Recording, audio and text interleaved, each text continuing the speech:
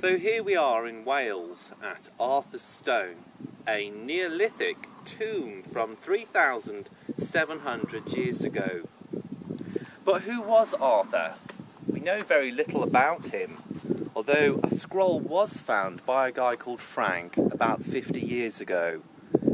In this scroll it talks of Arthur being some kind of shaman, a witch doctor, who used psilocybins, mushrooms and local herbs to spread enlightenment and wisdom to the tribe that he lived in, which earned him great respect.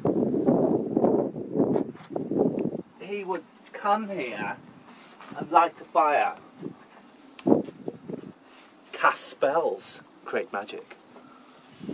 He would entrance people with his herbs and his eyes and his provocateur. Apparently he was also a bit of a twat and drank a little bit too much mead most of the time.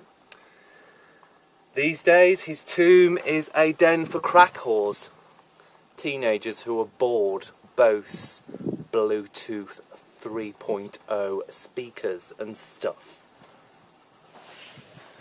Such a shame.